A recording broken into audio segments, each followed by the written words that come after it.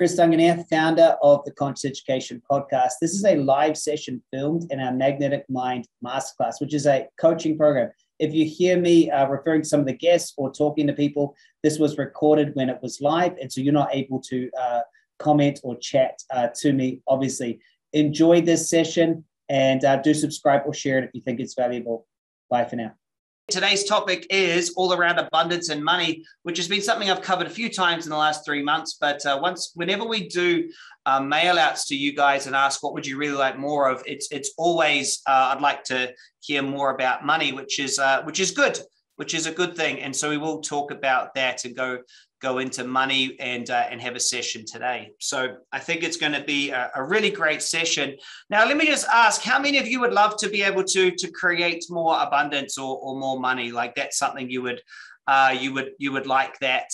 Let me know if that's something that you're interested in, having more abundance, more freedom, more money, those sort of things. For me, this was something that was a very high priority throughout my life. I grew up in a working class environment. Did anyone else grow up in a working class environment, meaning everyone around you worked for money? I did. I saw my family work for money. My friends' fathers and mothers worked for money. My teachers worked for money. So it was always in that structure. And what you see is if you grew up around working class where you have to sacrifice to get money, money actually means a lot more than just the numbers, because what it really means is you had to do something to get it. So actually, it's really tied to your time, okay?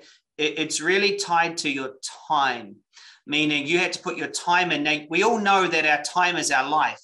So it's quite logical that if you have to use time to get money and time is your life, and your life is, got an ending at some point, it's finite. So you know that, then it's logical that you go, okay, I've had to use something of this very valuable thing, my life, to get it. And a lot of times you would do something that you wouldn't necessarily just do for free.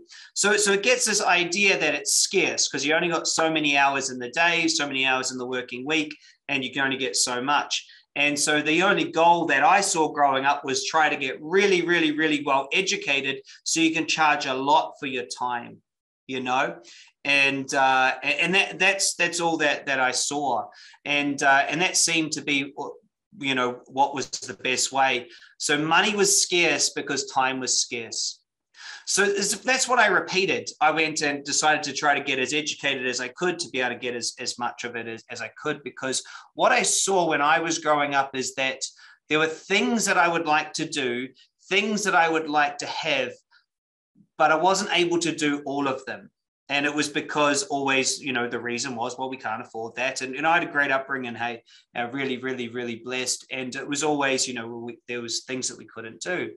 And for me, it was a really interesting time in my life. When I was about 9 or 10 years old, I had a best friend of mine, and his father went and purchased a business, and they started making a lot more money. And then he went to a different school and then a different high school. And I got to still play sports on the weekends and things. And I'd watch that they would always have the more expensive gear. I'd see that they bought, a better car and these things. And I saw our world and their world change. And it became very obvious to me right at the beginning that it was because of the business. So I made a decision very early that it was an important thing to me. And I would feel jealous of people who had things that I couldn't.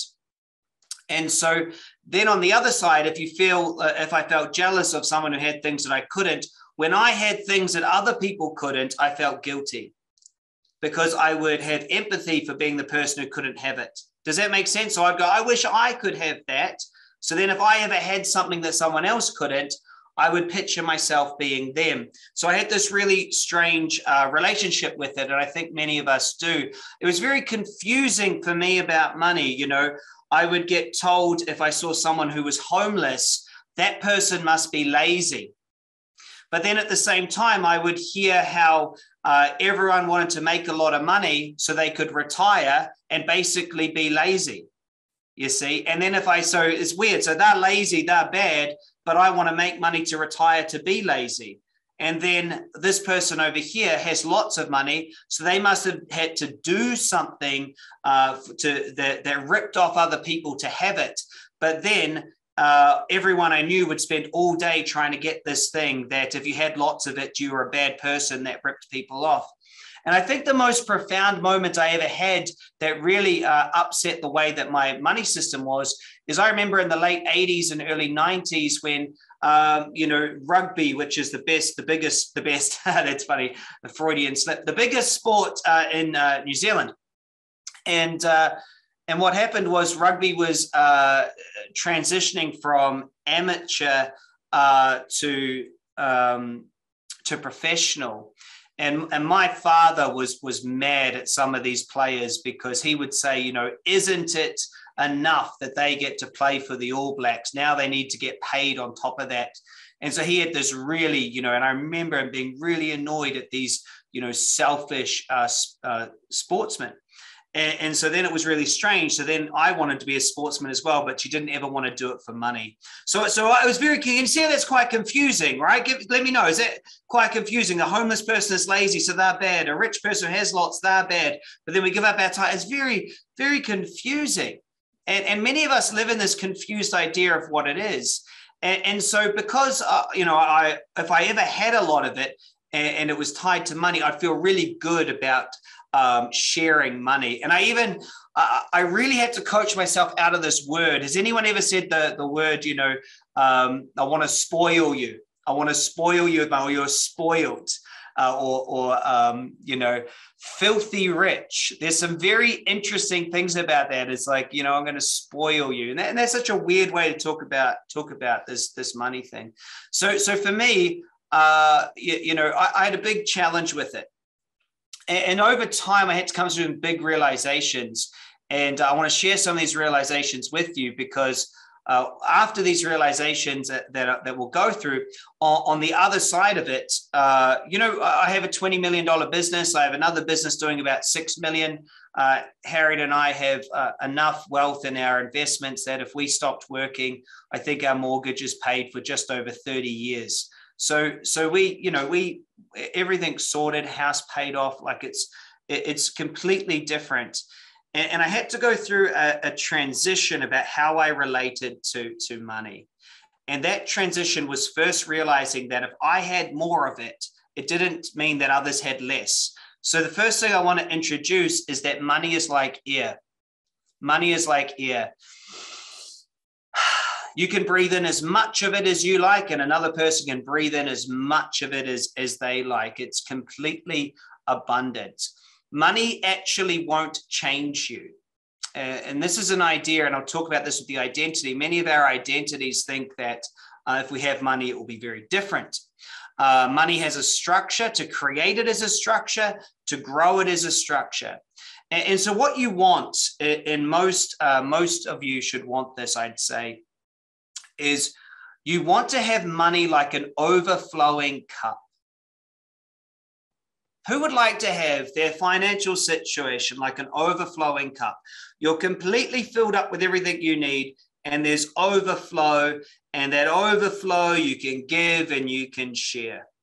One of the things we must do is if we don't have an overflowing cup, it's not really our place to be giving it away yet. So our goal is to create the overflowing cup. We can give away the overflow because we've got this source that's flowing over. So I want you to think about that imagery of a cup or a glass, so like this glass of water. If I keep on giving what's in here, I end up with nothing. But if I create something that overflows, I can keep on giving it away as much as I want. So let's talk a little bit about what money is. Hey, what money is. So many of you will know my take on this. So money isn't necessarily energy. It isn't many things that we think it is. Money is a measurement. And that is, it's like a centimeter. It's like a mile. It's a measurement. And it's a measurement of value that has been made up by humans. And it's not like we just started doing this. Okay, money is a measurement. We've used seashells as money. We've used glass beads. Money's in many different cultures. Money is a measurement, and it's very obvious if someone's got a farm with chickens and someone else is a builder, and the farm with the chickens wants a house built. it's very difficult to try to know, well, how many eggs or chickens would you give to the builder to build you a house? So instead of that, what we did is we created a system that measures it. So then, chickens can be sold and eggs can be sold to get some of it, and we can trade. So it's a very good system. It's a very good system. Now, obviously, many of you, it's very hard to escape right now this idea of how crooked the money system is, and the fiat currency and everything that happened with the Reserve Bank back in, Jekyll Island in the 1900s and everything that I'm sure you guys have researched and you're aware about money printing and everything else that the Federal Reserve does. So here's what I know is humans are always going to have a way to measure value. And whether that's going to be, gold or silver or pieces of paper, banknotes or Bitcoin or Ethereum or glass beads, we're going to have a way. Does everyone agree with that? We're going to have a way to measure value and trade. And so your goal isn't to worry necessarily about which one of those systems it will be. It's for you to understand how to receive in whatever form that trade is taking place of the day. So let's get back to this. So money is a unit of exchange, okay? It's a unit of exchange. It's a unit of choice. So it's a unit. Just like a kilogram is a unit of weight, okay? This is a unit of choice, a unit of exchange, okay? And it's a very important thing to realize. It's a unit. And that's very exciting to understand. That's what it is. And it measures something. What it measures is it measures the value of something. Now, value of something is completely personal. Many of the women on this call might value things that I would have no interest of. Many of the men on this call will value all sorts of things I have no interest in. Value is relative to every single person. True? So we have to ask ourselves, what is value? What is value? Because if money is measuring something, we must understand what value is. Okay. So value is simple. Please, could someone write this in? Value is either an increase in satisfaction or a decrease in pain.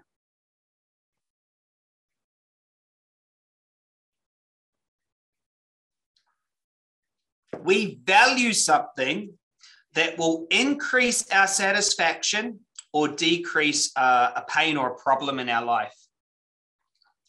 And so how much a person values something, for example, many of the people that I know really value having a nice car, really value that. Others of you, my God, never value that. I couldn't care less.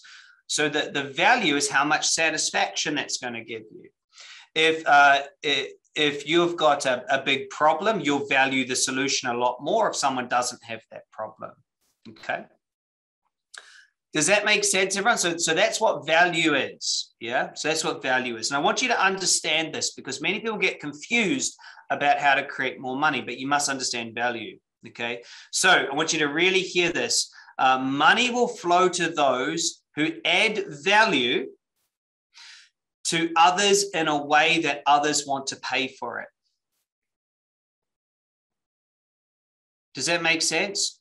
Money will flow, and whatever money is, whether it's Bitcoin or seashells or gold or currency or whatever it is, money will flow to those who add value, but this is very important, in a way that others want to pay for it.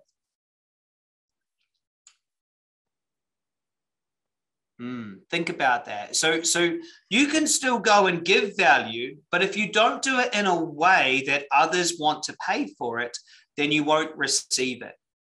Does that make sense? It's very important because you got to understand the structure of money. You know, I see many courses out there that say, close your eyes and think you're abundant, and then wonder why gold hasn't piled up underneath you. It's because money's measuring something. And unless you have something that creates that measurement, it's not going to turn up.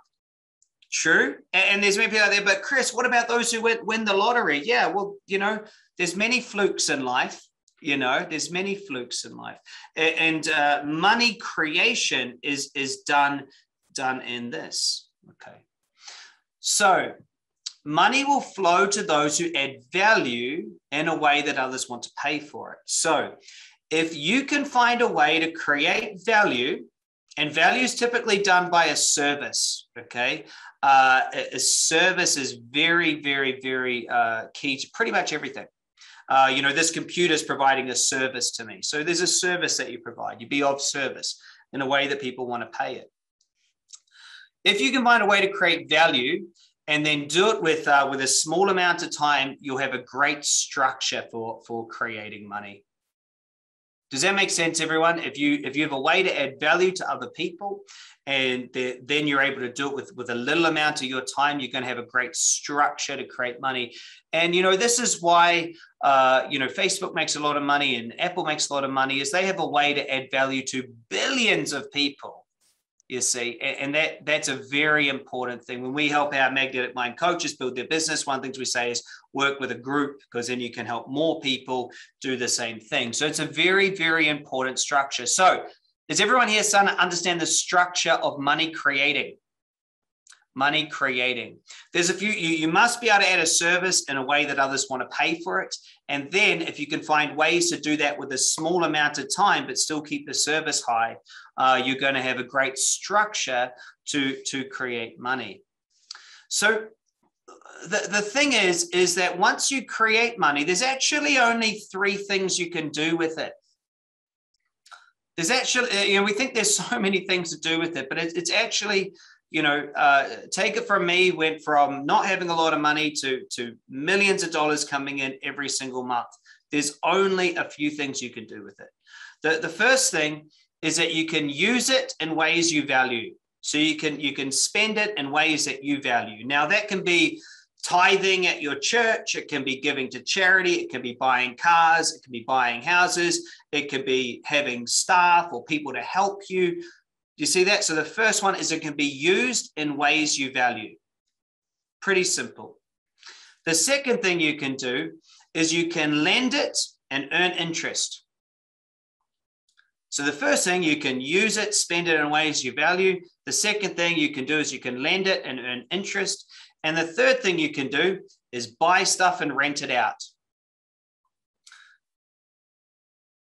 And those are really good. That's really the 3 things you can do with it. Like those are it. And the reason why I tell you that is it's not like there's this endless things. I find most people think that their life is going to be drastically different if they had millions and millions of dollars. And take it from me, it's basically the same. It's basically the same. You might live in a bigger house. You might have a car that can go a bit faster. You might have less stress in certain areas. But other than that, then it's basically the same.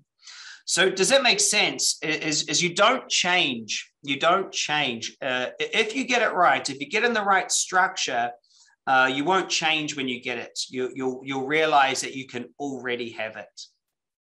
And once the key is actually, and we're going to cover this today, the key is actually realizing that money doesn't have any power to give you anything that you can't give yourself. And when you really realize that, you realize, I'm the one that actually gives it to myself, and you get to take that power back. So the question is, okay, if there is an infinite amount of desires that people have, if there is an infinite amount of desires and problems that you could have a service to solve, literally infinite, and there's so many ways to create a system that produces money. Why don't we have it all? And I mean, really, there's so many. That I've got a hero of mine who created Jim's Mowing here in Australia, and all he did was create a lawn mowing business, and then turned it into a franchise. He's worth $500 million.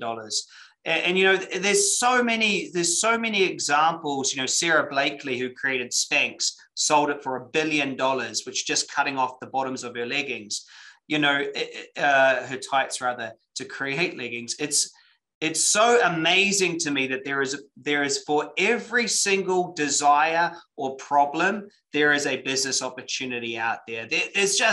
There's so many possibilities. So with all these possibilities and all this available resource and people, and then adding credit and everything else, there's so much.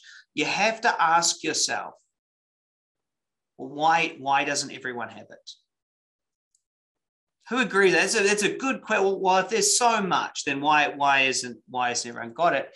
And the answer is that we have so much resistance to it. If we grew up without the correct understanding of what money is and what it will do for us, and that's our upbringing, our identity will reject it.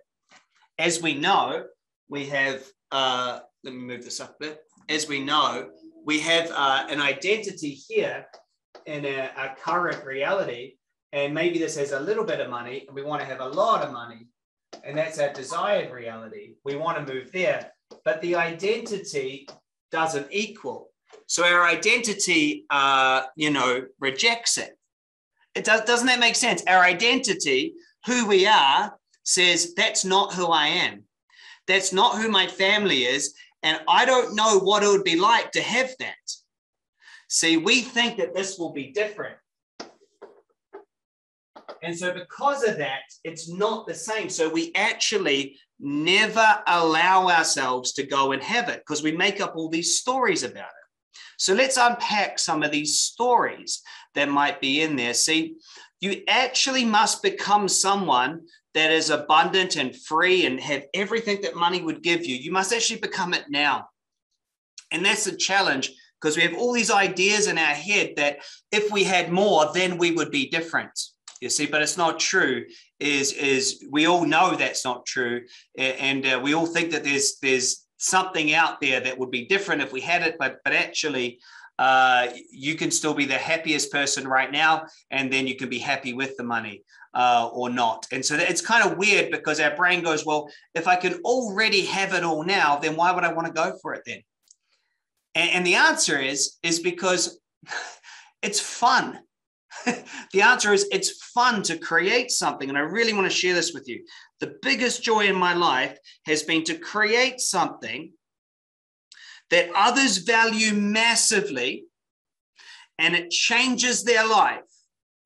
And they are happy to purchase it, and they feel so good about purchasing it, and I can deliver it to them. And then I have an overflowing cup.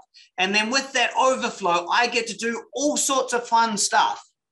And I get to share it with people, and I get to employ amazing people, and I get to do all of that. And that's just fun.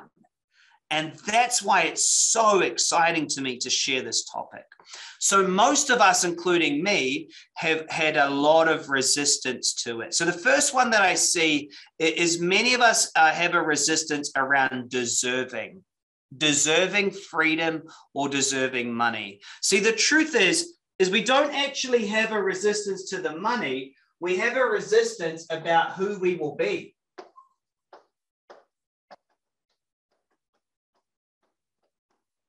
See, we don't actually have a resistance to the money. We have a resistance to how it will be and who will be. Can I check in the chat box? Let me know. Is it true?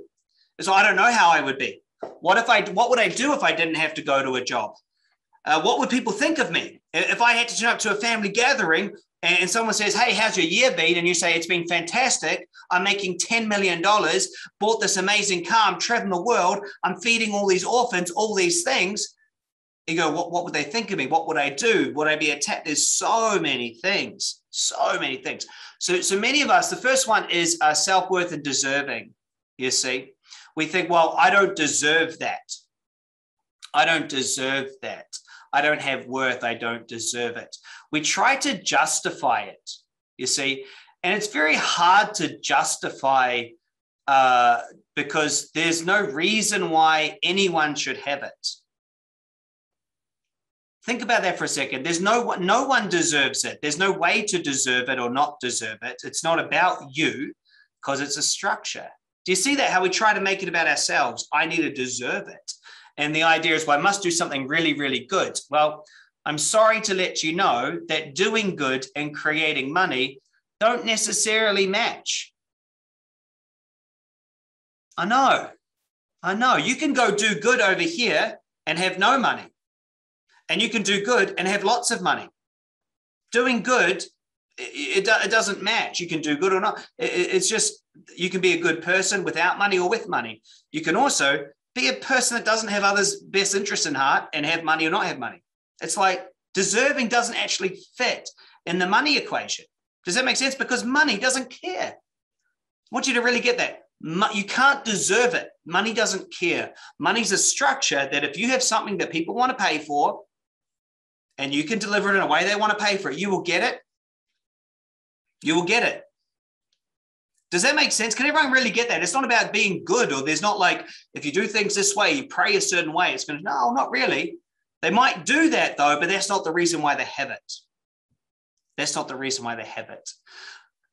True? Because money's a structure. The next thing is that we have money traumas, okay? Generational money traumas, where maybe we got ripped off, maybe someone who had a lot of money, but there's a lot of pain associated with it. And a lot of times we're actually not aware, because money, I want everyone to hear this, is where money sits in the brain. This is so weird. It is so weird. Where our relationship with money sits in the brain, when they have people talk about it, it fires up pretty much the same as when someone thinks about a family member. And you got to wonder, well, why would it fire up? It's not the same for a car or something else. When they think about money and financial abundance, it's coded in the brain as something like so important, because, and this is weird to say, but isn't it true that in our society, money kind of gives you life?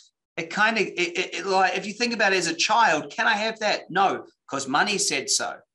Does that make sense? It's like there's this thing. It's that important. If you think about a 2-year-old or a 4-year-old, I'd really like to go here. Oh, we can't have that, or we can have that, or I just got an amazing bonus. Look what we can now have. So it really sits there in our brains in this really interesting place. Therefore, if you've had some trauma associated with it, it can become very difficult to hold on. The next one is, so the first one was, self-worth or deserving. The next one was money trauma. The third one is limiting beliefs. Limiting beliefs. How many of you think that you might have some limiting beliefs around money? I've got enough. I used to have, hard work equals money. Money doesn't grow on trees, and unless you start a farm, hard work equals money, sacrifice to make money, don't waste money. You have to rip people off to have money, like all sorts of beliefs. And look, if you have a structure where having more than other people, this is a really, really interesting belief, is that many of us have, a guilt. If we have more than other people, then it's our job to go save them. And it's a really crappy way to live. I used to do this a lot. If I made money, I'd give it away. And the reason why I'd give it away is I had an idea that my job was to save people. And the truth is every time I gave it away, it never turned out the way I wanted. In fact, it's much better to let the person get an education and create it themselves. You see, if I was saving them, what was I really doing? I was saying, you're not powerful enough to make it yourself. You see? I'll give you a hand up, I'll give you a loan, but if I just give it to you, I'm saying you're not powerful. And it's a very interesting thing. So lots of limiting beliefs around money. The next one, the fourth one, is negative emotion about money. Many of us might be afraid of it, angry at it, frustrated with it, impulsive with it. Some of us are very impulsive. I don't know, you get it, the next day you got to spend it. Some people are already spending it before they've even got it. And others are terrified of losing it, terrified of spending it. So negative emotions. The fifth one is bad relationship with money, where people are, their relationship with money is, it's dirty, or that it's not good, or it's not their friend, or it's not their ally. Something that I love to think about with money is it's my ally in creating a life I love. It's an ally. It's a really beautiful system. It's the best one that humans have come up with on how to measure things. So many of us don't have that relationship. The next one is value conflicts around money. I want money, but I want to be spiritual. And spiritual people aren't interested in money. And I just think this is so ridiculous. Like the idea that, you know, you can't be spiritual and make money. It's like money has nothing to do with ripping people off. Money literally is a measurement of value. It's a beautiful thing. It values something and you can use it and you can share it. I think anyone who doesn't understand that isn't actually spiritual. They're not actually here enjoying a human experience and going, hey, it's a really, really, really good system to value something, you know? So some of us have value conflicts around that, which I think is not good. And the last one is a big fear of success. Is that if I was successful, then I'd be rejected. And that's interesting. So let me cover the 7 again. Hey, you guys enjoying today so far? I know I haven't got to the Recode yet, but I wanted to get this through. Just give me some feedback in the chat if you are, because I think it's important work. So the 7 were the 7 ways we have resistance is 1, self-worth and deserving, 2, money trauma, 3, limiting beliefs, 4, negative emotions, 5, bad relationships, 6, value conflicts, and 7, fear of success. Fear of success.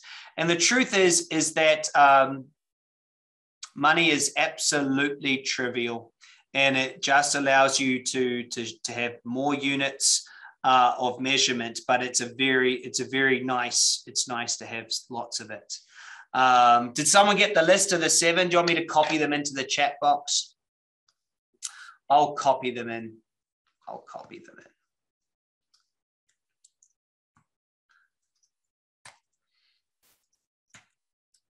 Oh, it's too big to paste.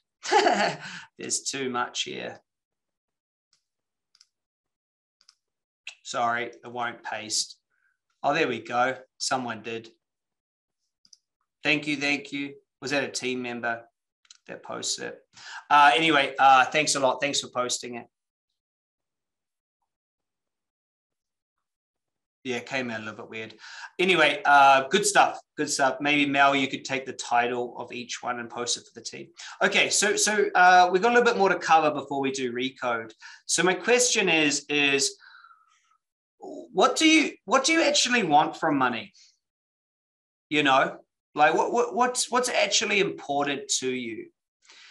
To me, there's 2 different types of of money. First, there's active money, and then there's passive money. Active money is money that I actively need to engage with, that I need to work in a system to have or own. And then there's passive money, which takes very, very, very, very, very small amounts of my time. And my goal for you all, if you choose, is to be able to not need to use any active time to have the money that you need. Does that make sense? Because once you realize that you can have it all now, and then you can go out there and create and have some fun. So there's 2 different types. So my goal for you is to choose to create systems that allow you first to have more than enough active income, more than enough, an overflowing cup of active income, to flow that into passive income so that it works without you. So then you truly have freedom. And my choice for all of you would be to create systems that add value to the planet without you needing to be actively engaged in them. Does that sound right? Because if you could have systems in place that allow you to do this, then you're able to have more than enough. So, and there's a lot of ways to add value in the world that don't necessarily need to take your time. Does that make sense? Like, they don't necessarily take your time. So if you're someone out there going, I need more ways to create money, what I want you to change that to is I need to find more ways that I can add value to other people. And I want you to understand that value is increasing satisfaction in their life or decreasing the pain in their life. And then once you find ways to add value, you then want to find ways to do it without so much of your time. So do it in a group setting like this. Right now, there's 325 of you on the call. So to be able to do it in a group setting where there's 1 unit of your time serving 325, which I'm so blessed. And by the way, thank you so much for showing up to my call. It means the world to me, by the way. And I hope you guys get a shitload of value out of this. I truly hope that Magnetic Mind increases the satisfaction in your life and decreases the pain. You know, like that is the one goal. And I hope that it's worth at least 10 times whatever it is that you've invested in. And that is such a true choice for me. And I want you to look at that and find that. Obviously, if you want to get certified in Magnetic Mind or other things, we've got a system for you to do this, but there's so many ways to add value in the world in ways that, you know, people want to pay for it. Okay. So it's very, very, very, very important. So let's get into the Recode. I would like you to choose, and the image that I chose when I was learning to really get into the end result is as I chose this image to meditate on, okay? And the image was this image of this overflowing lake that was fed with all of these streams and rivers that were overflowing the lake. And then these streams would come in. The lake was so full and it was overflowing and it was creating all this life around it. And it was overflowing and I could see others who were getting the overflow and things that was going. And that was the thing. And you ready for it? That is what fed and watered my land of plenty. And it was this overflowing lake of everything there to grow, everything that I chose to have and be and celebrate with. And it was so good. And I want you to get into an image and we're going to do a choice and then we're going to recode anything and everything that's in the way of you experiencing yourself as someone that has way more than enough. You know, you have so much and you're adding so much value to the world and people are thankful and they're happier because of you and the world gets bigger and more people get to do more things because of your choice. And that's the image. And I kind of want to imprint that image on this session.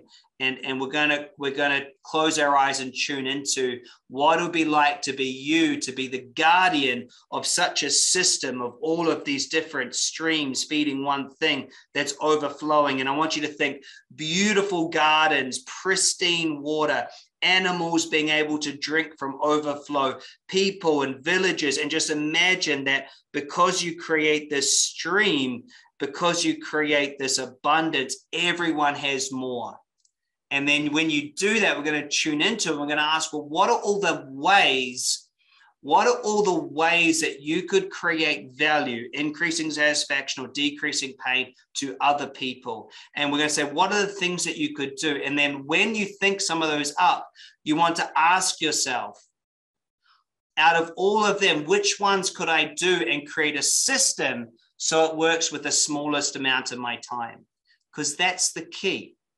The key is add as much value to as many people as possible, the smallest amount of time. It's literally the secret. You look at any people out there. Well, actually, it's not the secret. It's the obvious.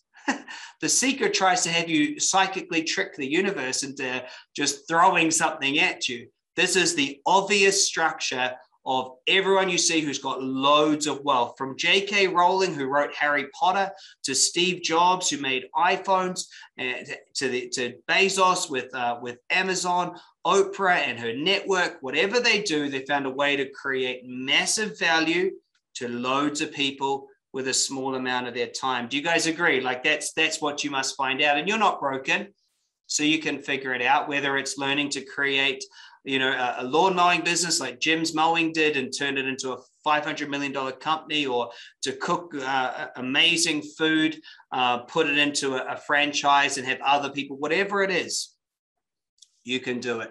Hey, Chris here again. I hope you really enjoyed that session. Obviously, it was streamed live to our Magnetic Mind Masterclass coaching program. If you'd like to be involved in that program, please do reach out. We do have spaces you can apply for and you can join. So do let us know if it's something for you. And again, thank you so much for your support. Subscribe, like, and share this content so we can reach millions of people just like you and help them become conscious creators. Have a great day. Stay super conscious.